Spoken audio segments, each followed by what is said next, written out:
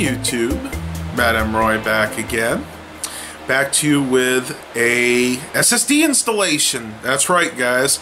It's finally happening. I apologize for the delay. There were some extenuating circumstances.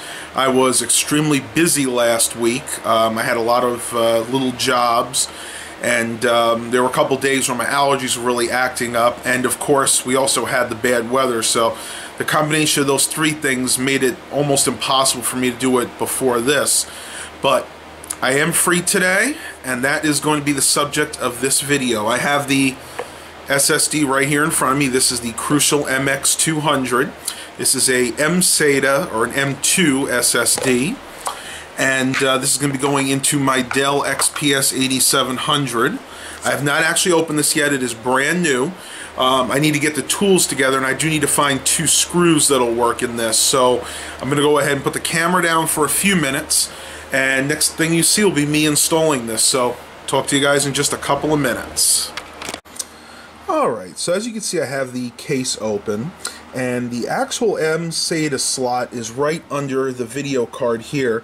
So the first thing I'm going to have to do is go ahead and pull the video card out so I can get to the SSD card slot. That shouldn't be too hard. It's just pulling this bracket off, disconnecting a few cables, and then the video card should just slide right out pretty much as easily as it went in. Alright, and after a few minutes of fiddling, the R7-360 is out.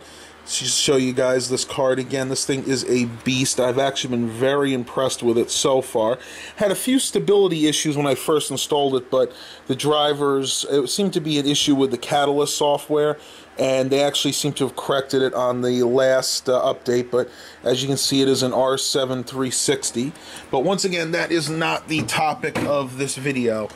What is this slot right here.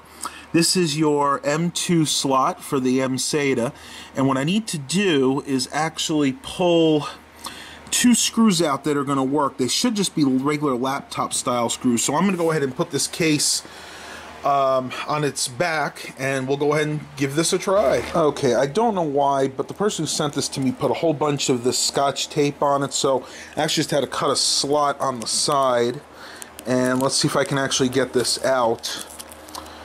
It's going to be a real pain, but there we go. Come on.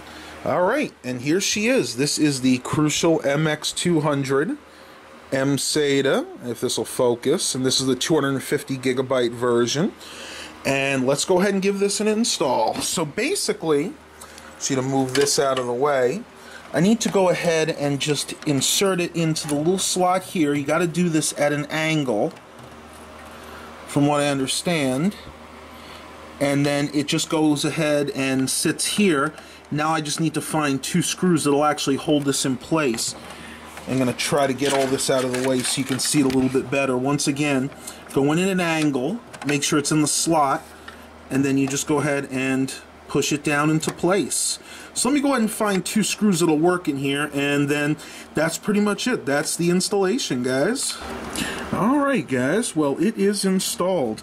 I found two screws that would fit in there, and they do fit perfectly. However, I had to cannibalize them from my two old Dell Dimension 1501s. They're actually from the modem, but I really don't care because these things are actually still glued in place, and I'll probably just wind up taking the modems out anyway because I'm never going to wind up using them anymore. So worked out in the long run. Now I need to reinstall the video card, and we'll be ready to go ahead and give this a try. But that is pretty much it for installing in M-SATA SSD in one of these Dell XPS 8700s. Not as hard as I thought. Not very difficult at all. Alright, the computer is back in its spot and all hooked up.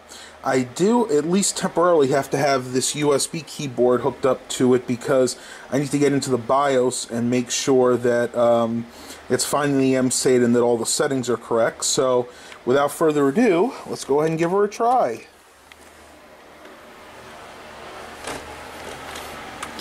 Now, I do not exactly remember which key gets you into the BIOS. I think it's delete with this computer. I'm going to have to try a few different ones. It's either usually escape, F1, or delete. And one of those must have worked because it looks like we are getting into the BIOS.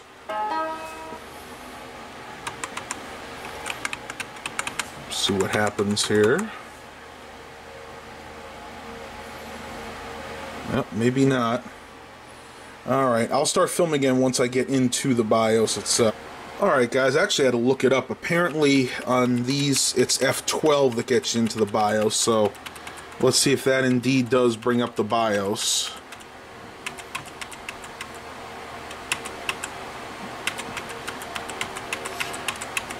It says just to keep hitting it. Yep, here we go.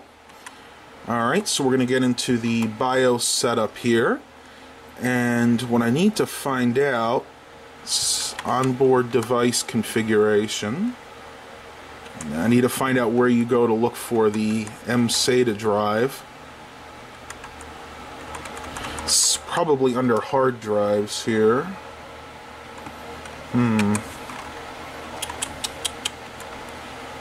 Let's see what we got.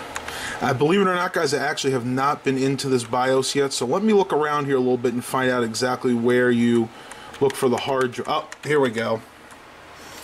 Right at the bottom here, you see where it says SATA information M-SATA, and as you can see, it is showing that my Crucial MX-200 250GB drive is there and working.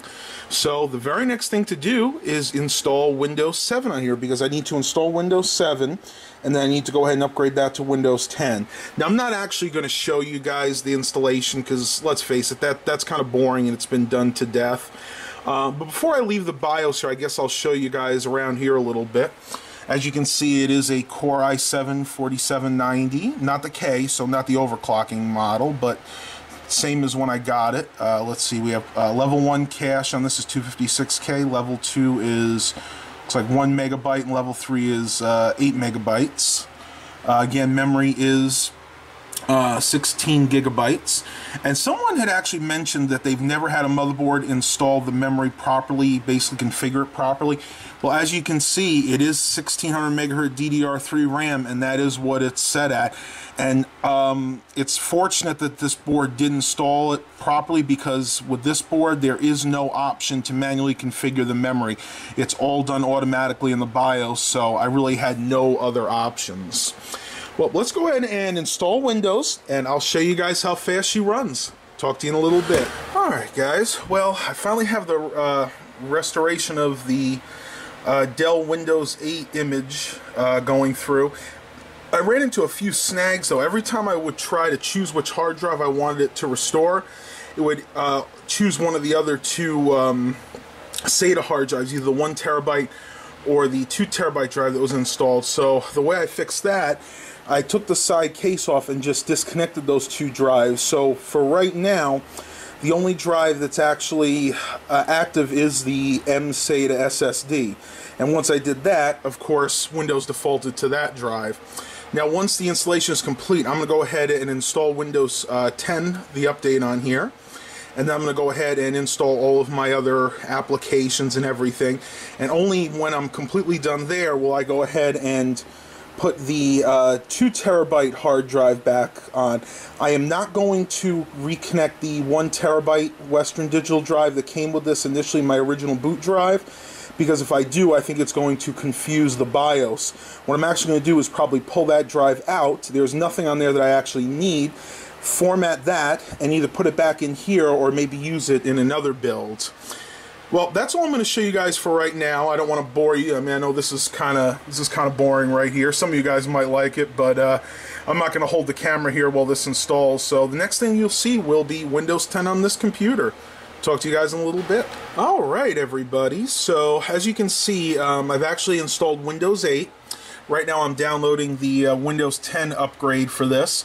It was apparently supposed to do it automatically once Windows 8 installed, but for some reason it errored out, so I just went to the Windows 10 download site and downloaded the toolkit, and as you can see, it is downloading.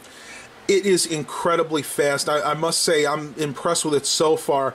Whereas it used to take me about a minute and a half to boot up the computer, it actually booted up on Windows 8 in about 15 seconds. So probably going to do some benchmarking when this is done, but as of now, everything is working really nicely. I just have a lot of work ahead of me reinstalling all my applications. But like I said, luckily everything I had on here, my pictures, my movies, all that stuff was backed up to the 500 gigabyte Western Digital. So all that stuff's going to stay on there, and it's also been backed up to the internal 2 terabyte hard drive. So after all the apps are installed, I will be set. Alright, so it's a few hours later, and everything's working well. I've pretty much installed all the applications and the drivers I need onto the SSD.